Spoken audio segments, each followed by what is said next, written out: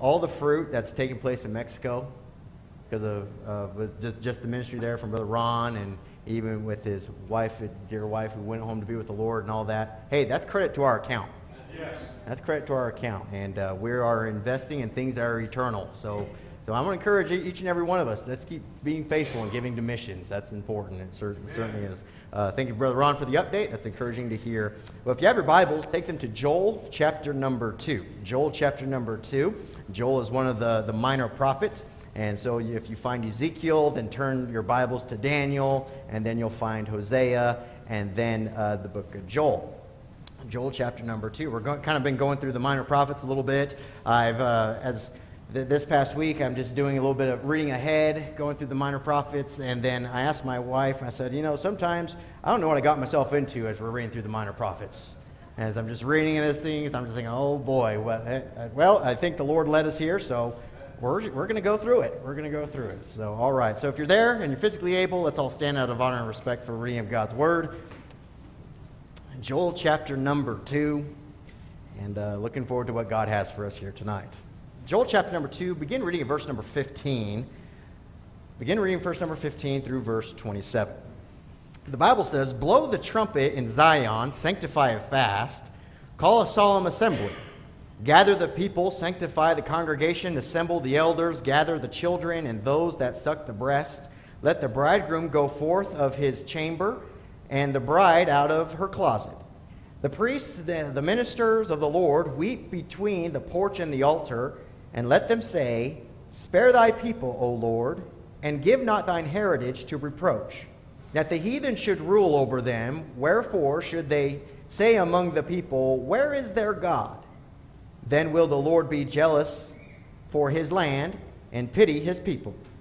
Yea, the Lord will answer and say unto his people, Behold, I will send you corn, and wine, and oil, and ye shall be satisfied therewith, and I will no more make you a reproach among the heathen. But I will remove far off from you the northern army, and will drive him into a land barren and desolate, with his face toward the east sea, and his hinder part toward the utmost sea. And his stink shall come up, and his ill savor shall come up, because he hath done great things. Fear not, O land, be glad and rejoice, for the Lord will do great things. Be not afraid, ye beasts of the field, for the pastures of the wilderness do spring, for the tree beareth her fruit, the fig tree and the vine do yield her strength. Be glad then, ye children of Zion, and rejoice in the Lord your God, for he hath given you the former rain moderately, and he will cause to come down for you the rain, the former rain, and the latter rain in the first month. And the floor shall be full of wheat, and the fat shall overflow with wine and oil. And I will restore to you the years that the locust hath eaten, the cankerworm, and the caterpillar, and the palmer worm, my great army which I sent among you. And ye shall eat in plenty and be satisfied, and praise the name of the Lord your God, that hath dealt wondrously with you, and my people shall never be ashamed. Ye shall know that I am in the midst of Israel, and that I am the Lord your God, and none else, and my people shall never be ashamed." Tonight's message is titled, Unashamed of the Lord our God. Amen. Unashamed of the Lord our God. Let's pray, and then you can be seated, and we'll get into the message. Father, we want to thank you, first of all, that you are a great and mighty, wonderful God. And Lord, we thank you for the opportunity, Lord, to be here tonight.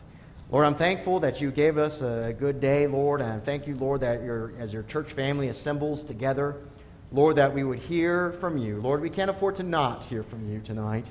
Lord, I pray, dear God, that you would just be with the message. Lord, I pray that you would just work in a great way, and Holy Spirit, just move amongst us, Lord. We need you so desperately. Father, we're thankful for the good report that we hear, Lord, from the mission field here tonight. And Lord, I pray that you would just continue just to work there, and that young men will continue to rise up, Lord, and take the church, and that pastors would be established there, and Father, that people would come to know you. Lord, I pray that you just be with us now, Lord. Be with me, Lord. Give me the words to say. Father, I need you so greatly. Lord, we love you, we praise you, and thank you. In Jesus' name I pray. Amen and amen. Thank you. You may be seated.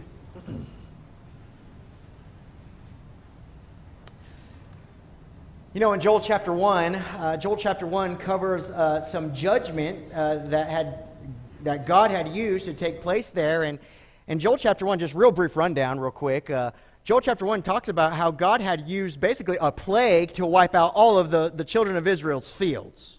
He used a plague, he used the insects, and he goes on to name them, the caterpillar, the palmer worm, the cankerworm, and the locust. And he used all that to wipe away everything.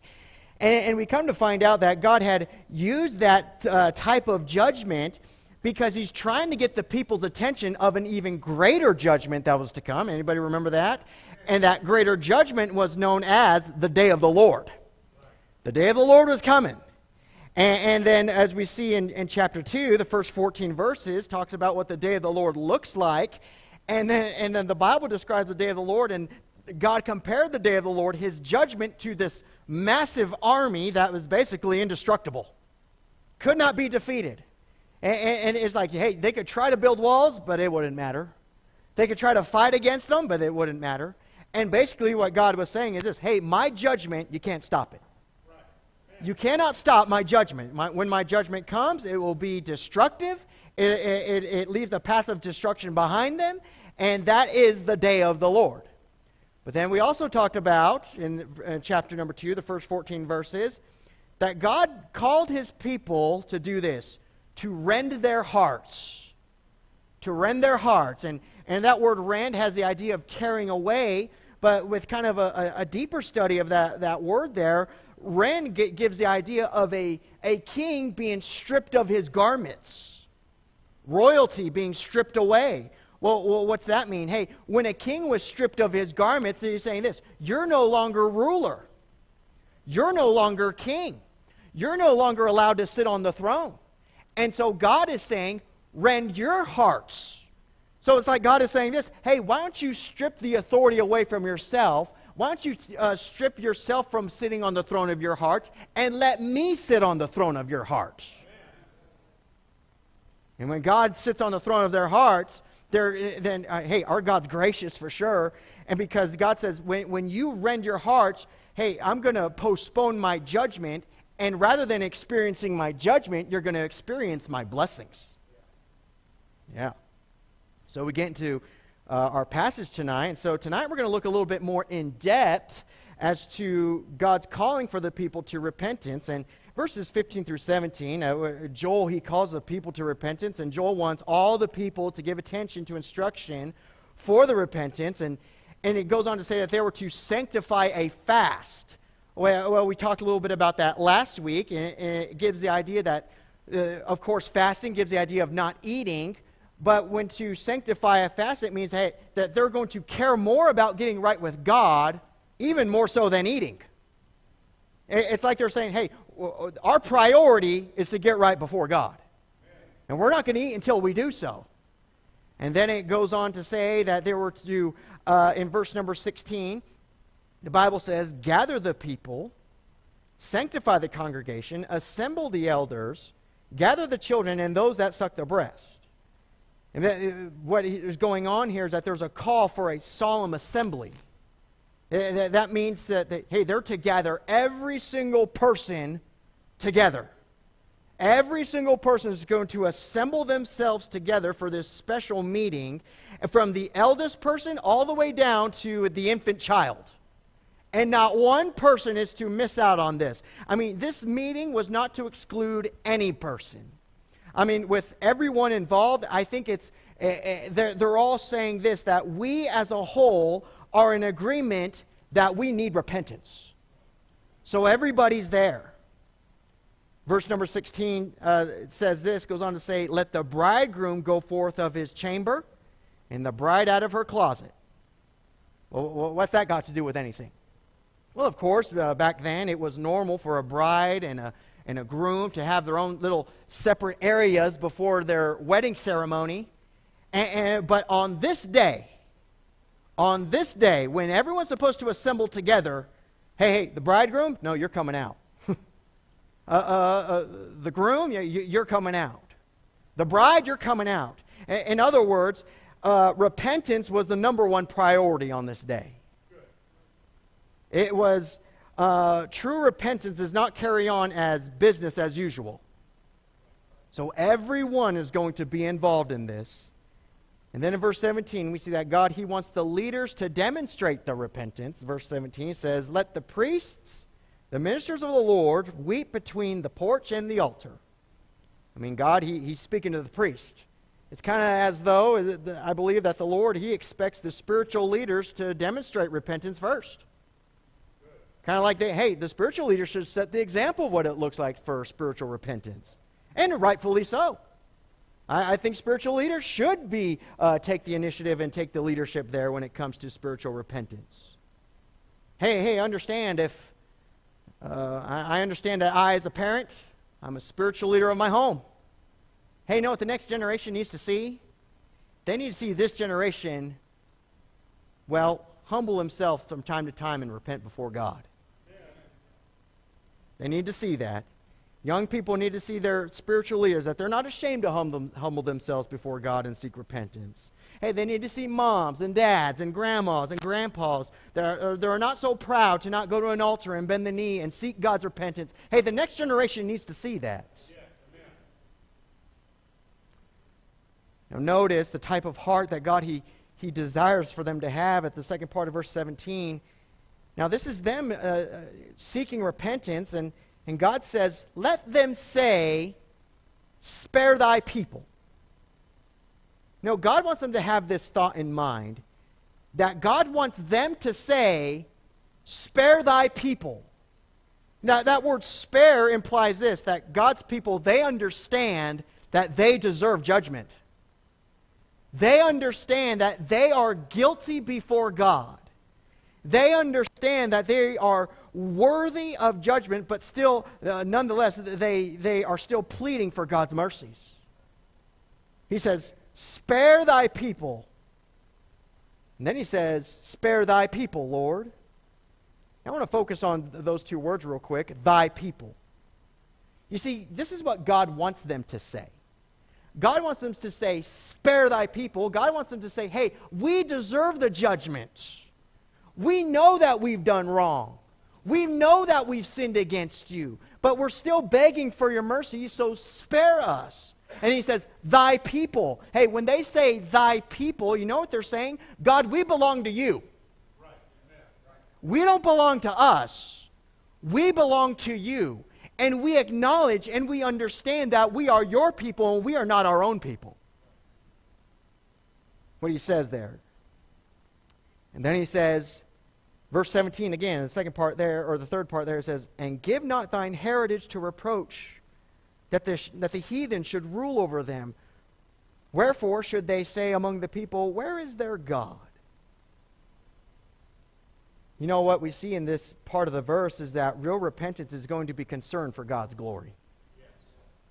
Real repentance is going to be concerned for God's glory. You know, God, He wants His people to have this in their mind that say, hey, spare us. We know that we're guilty. We know that we're guilty before God. We know that we are your people, but nonetheless, let's not let the heathen say, where is their God? God, we don't want the heathen to take any glory away from you. Hey, you know what real repentance is? Real repentance is saying this, God, I've offended against your glory. God, I am concerned about your glory. God, I'm concerned about your name's sake. Hey, sometimes we say this, God, I want to get right because I want to protect my image. Right. And we're concerned about our own image. And we're concerned about our own glory. But true repentance is this. Hey, we deserve judgment. And no doubt that we deserve it because we are your people and we're not our own people. But God, we are more concerned about your glory rather than our own. That's real repentance. So we see that God, He wanted His people to repent. And that, church, listen to this. Now wake up here. Wake up here. It says, true repentance accepts the guilt. And that true repentance is more concerned for God's glory more than our own. But once true repentance has taken place, once there is true repentance, then this is good news. God will restore His people. God will restore His people. Verse 18. Look there. Then will the Lord be jealous for His land and pity His people. That word jealous is the same Hebrew word for zealous. Zealous, to have zeal for. You know, when God's people truly repent, then God's going to be zealous for the land. Hey, that land that was destroyed by the plagues that we just talked about not that long ago, you know, that land that was destroyed by the insects, the land that was destroyed by famine, the land that had dwindled down to nothing. Hey, once there is true repentance, then God's going to be zealous once more to bless that land again. He's going to do that. And then the Bible says, and pity his people. Hey, after his people are truly repentant, he is going to have compassion on people.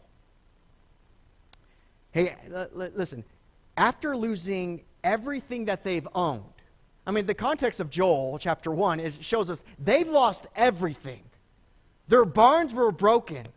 All the labor that they've had, all the labor that they put forth in, all their vineyards, all their harvests, all their corn, all their wheat, it was all gone. But after true repentance, after losing it all, God is willing to have compassion on them because they demonstrated true repentance, and he's going to bless them once again for that.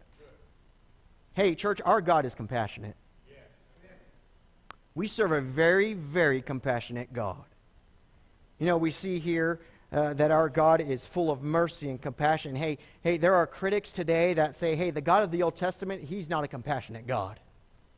There are. There are critics today that say, hey, the God of the Old Testament sounds a whole lot different than the God of the New Testament. Hey, the God of the Old Testament, he lacks mercy. The God of the Old Testament, he lacks grace and compassion. The God of the Old Testament, he's full of judgments. Hey, can I just say the God of the Old Testament is the same God of the New Testament?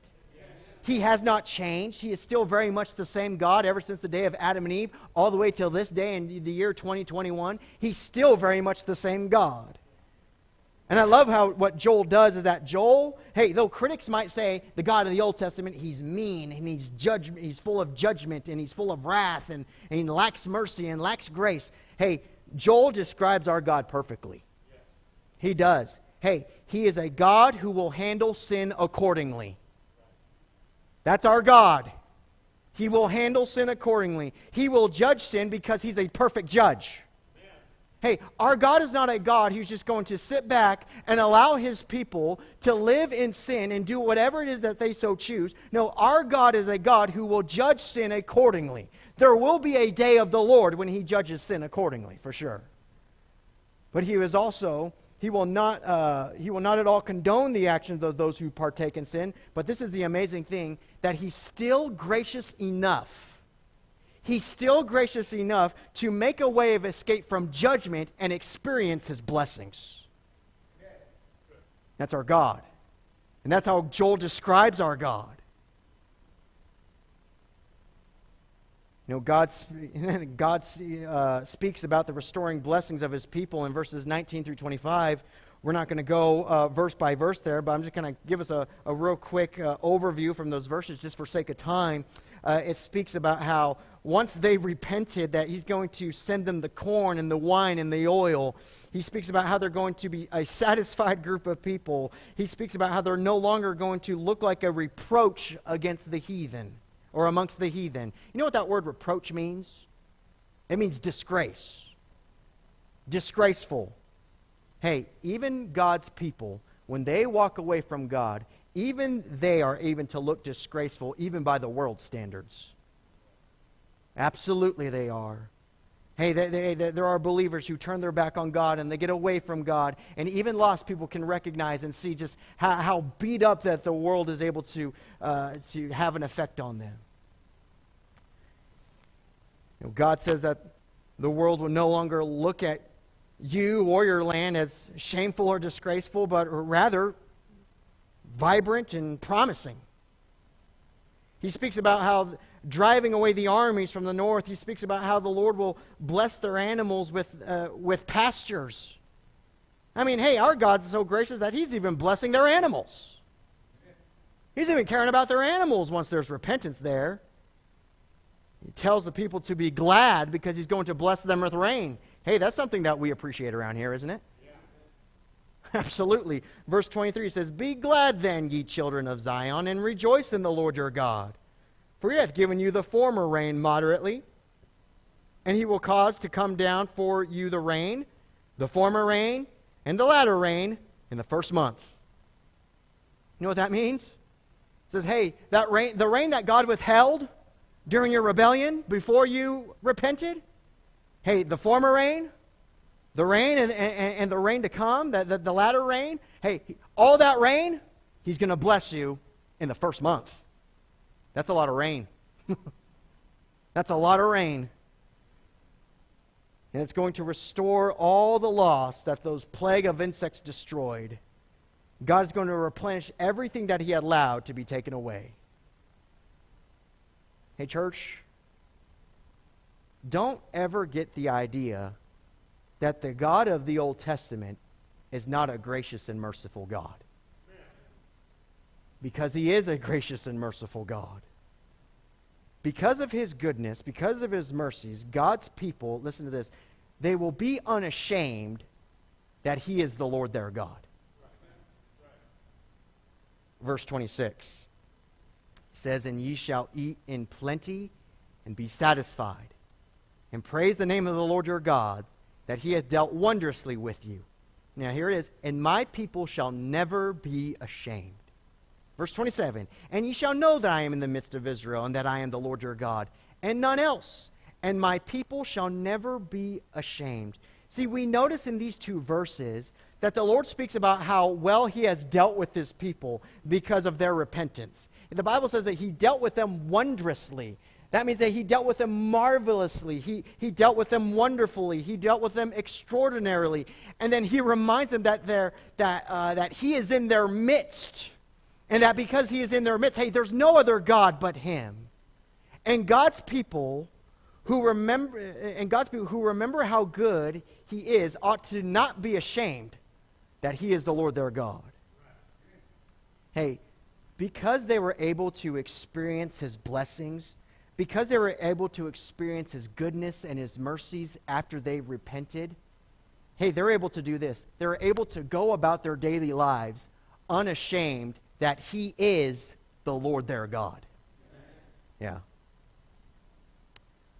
But this is what they had to do. They first had to repent. They first had to repent. And because they repented, they're able to express that they were unashamed that he is the Lord their God. And I believe that God wants us to get something across here tonight. I believe this, church, that you can live a life that is unashamed that he is the Lord your God. You can live a life here and be completely unashamed that he is the Lord your God. Yeah. What does it mean to be ashamed of the Lord? Well, typically when we're ashamed of something, we really want to disassociate ourselves from whatever it is that we're ashamed of. Does that make sense? If we're ashamed of something, then we don't want to associate with it at all. You know, it's been quite a few months ago, but I remember I was watching a documentary about some people who were related. They were the great-grandsons or great-grandchildren of those who served in Nazi Germany. And their great-grandfathers were a part of the Nazi regime. They were a part of the SS. They were a part of Hitler's henchmen, if we can say it that way. And so they have these reporters, and they're going to them, and they're interviewing them and say, hey, is this true? Are you an ancestor? Is your ancestor so-and-so who served alongside Hitler? And is this true that is your ancestor one of the doctors or scientists who performed all these experiments on the Jewish people? And I'll tell you, when they came out with the truth and saying, yes, it is true, they had nothing but shame about their great-grandfathers and their grandfathers. Nothing but shame. And to the point where they said, hey, we want nothing to do with our great-grandfathers. We want nothing to do with that heritage. We don't condone their life. We want nothing to do with that lifestyle. I mean, to the point where they're changing their names. And I could be wrong in this, but once they probably were trying to apply for jobs, and once their employers found out who their relatives were, that they wouldn't hire them. And so they had to really just disassociate themselves from their family tree. You know, I can't really blame them. Can't really blame them for wanting to be ashamed of their grandfathers and great-grandfathers and after what they've done. You know, they wanted to live their life contrary to that old life. Now, like I said, I really can't blame them for that. But I believe when God's people live contrary to the way that He wants them to live, in a way, we are disassociating ourselves from God. When we live our lives contrary to how He tells us to live our lives, church, in a way, what we are doing is we are disassociating ourselves that He is the Lord our God. Hey, God's people are living a life that communicates when we decide to live our lives the way we choose to live our lives, when we decide to live our lives according to our plan, our ways, our ambitions, our dreams, and our goals, rather than God's way for our lives, then what we are communicating is this, that we are ashamed that He is the Lord our God. Yeah. You know, our lives communicate that we're ashamed that He's the Lord our God when we blatantly go against His will for our lives. And when we blatantly say, you know what, God, I know what your word says. I know what the Spirit of God is leading me to do. I know what the preacher says, but I'm still going to do what I want to do. I'm still devoted to living my life the way I choose to live my life. And when we constantly say no to the leading of God, when we constantly say no to the Spirit of God, and we constantly say no to the Word of God, then this is what we're doing. We are communicating this, that we are ashamed that He is the Lord our God because we are disassociating ourselves from His Word. You know, our lives communicate that we are ashamed that He's the Lord our God when our peers know nothing about their Christian testimony. Hey, when our peers, the people that we see on a regular basis, if they don't know that we're believers, if they don't know that we're Christians, then hey, something's wrong. Something's wrong there. And they should know. But if they don't know that the Lord Jesus Christ is our Savior, and they don't know about our Christian testimony, then we are living a life of disassociating ourselves from the Lord our God, and basically we're saying this, that we are ashamed that He is the Lord our God. You know, our lives communicate that we are ashamed that He is the Lord our God when we have no desire to share the gospel with people.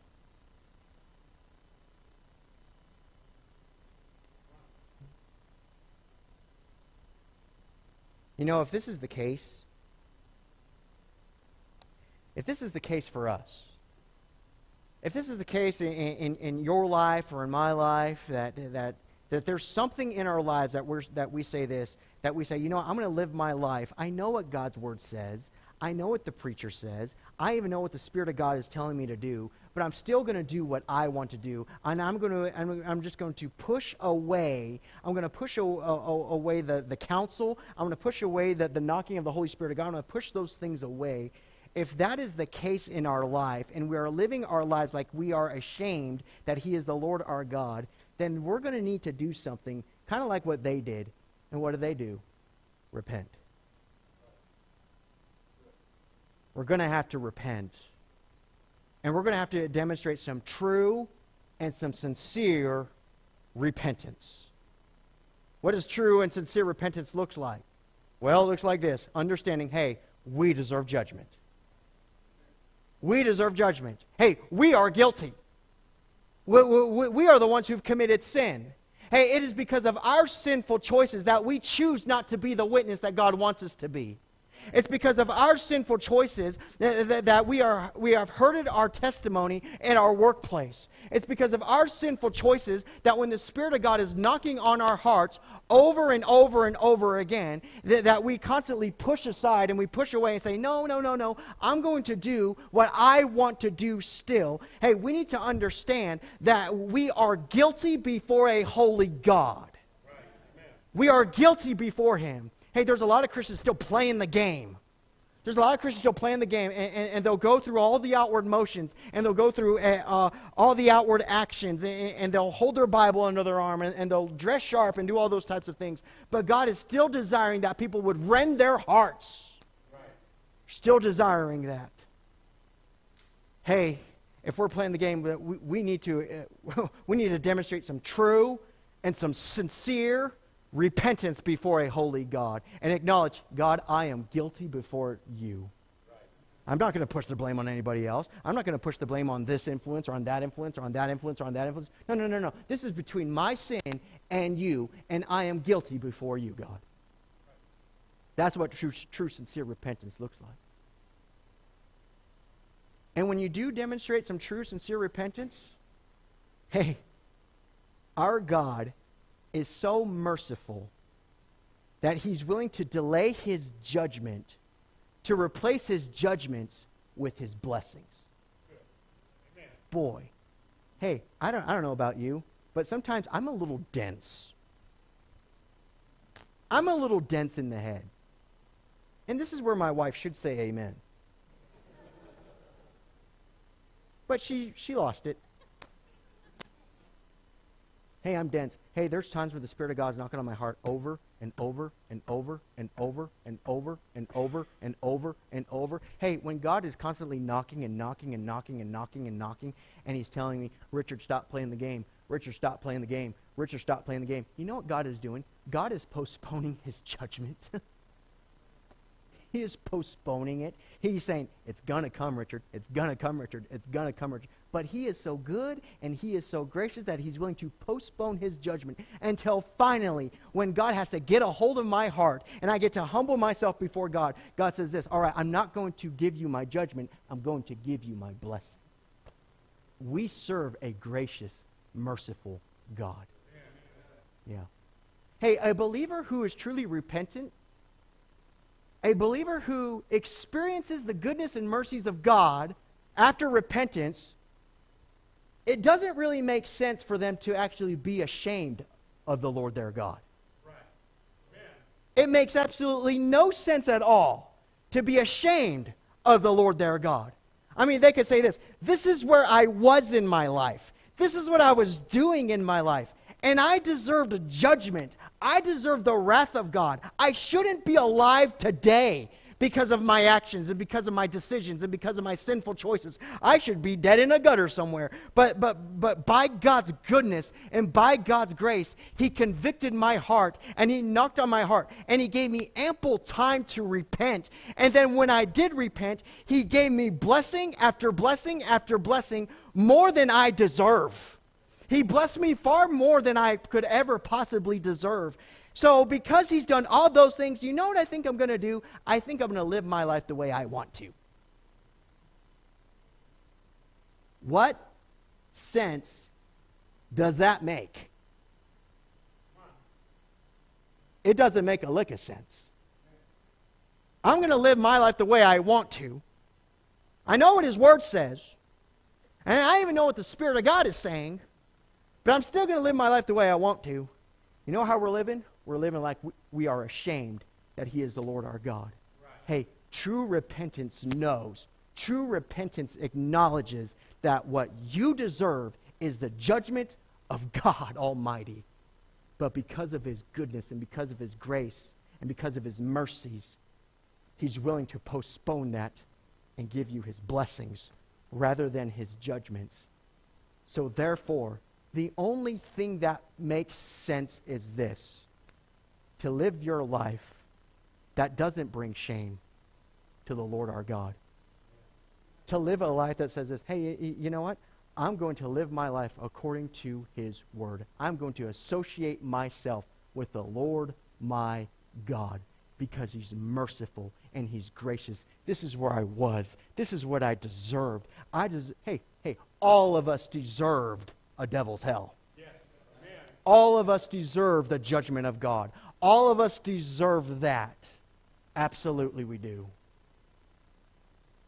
But what sense does it make after we've experienced his goodness and his mercies that we still decide, I'm going to live my life the way I want to live my life? Makes no sense at all whatsoever. Yeah. But yet we do it. But yet we do it. We think to ourselves, when the Spirit of God knocks on our heart about something, about the things that we watch, about the things that we say, about the jokes that we laugh at, about the things that we put in our bodies, about the things that we put on our bodies, our dress attire, our modesty or the lack thereof, and when the Holy Spirit of God knocks on our hearts, this is what we often tend to do. It's not that bad. It's not that big a deal. This show isn't that bad. I mean, they only blaspheme God's name every once in a while. It's quiet. This show isn't that wrong. The things that I post on Facebook, it's not gossip if it's true. You know what we do? When we live our lives apart from His Word, it's like we're saying this, I'm ashamed that He's the Lord my God. You know, after everything He's done, after how gracious and how merciful that He's been. Hey, tonight you can walk out of here unashamed that He's the Lord your God. Unashamed. But it just might have to take this first. There might need to be some repentance involved. True, genuine, sincere repentance. What does that look like? God, I'm guilty. I'm guilty. I deserve your judgment. Spare thy people. Hey, I belong to you. I don't belong to me. Help me rend my heart. Help me strip the authority from myself and put you as king of my heart. There might need to be some repentance involved. Hey, let's not let pride get in the way from us doing business with God. Because seriously, all of us can do some soul searching right now. And I'm pretty sure each and every one of us can find something that says this: my life doesn't match up with this. There's something in my life that doesn't match up with this. And here's the thing. If you ask God to show it to you, He will. He will show it to you. He will reveal it to you. And when He reveals it to you, be willing to bow the knee. Be willing to bow the knee. Be willing to get low before a holy God and say, God, I'm guilty. I deserve your judgment. Hey, just because you're a child of God doesn't mean that God won't deal with the sin in your life. Just because you're a child of God doesn't give you a free pass, doesn't give you a license to say no. God deals with His children. God deals with it. I said this last week. Our God is not a negligent father. Our God does not allow His children just to go do whatever they want. No. He's a good father. He's a good, and a good father will discipline His children. And don't just think that because we are saved, because we're born again, that God's not going to deal with the sin. No, He will. But He's just gracious enough in giving us ample time and ample opportunity to get right with Him. The question is, are we willing to do that? Are we willing to get right with Him? Are we willing to repent before a holy God? And determine to say this: you know what, Lord? I want my life to reflect this word. I want my life to reflect this book. And when you live your life that reflects this book, this is the thing. You are living your life unashamed that He is the Lord your God. You know, I think if we're not careful, we might get the idea, hey, I'm not ashamed that He's the Lord my God. And then curse every other word. I'm not ashamed that He's the Lord my God. I tell everybody that I go to Calvary Baptist Church. Bleepity, bleepity, bleepity, bleep, bleep, bleep. Hey, if that's your language, don't tell people you come here. Don't tell people you come to Calvary Baptist Church if that's your language. Hey, don't tell people you come to Calvary Baptist Church if you laugh at dirty jokes. Don't tell people you come here, please. Help the testimony of this church by saying that you don't come here. That sounds awful, doesn't it? But here's the thing. When we don't live our lives according to this book, basically we're saying this, that we are ashamed that He is the Lord our God. Get low before God so that we can live our lives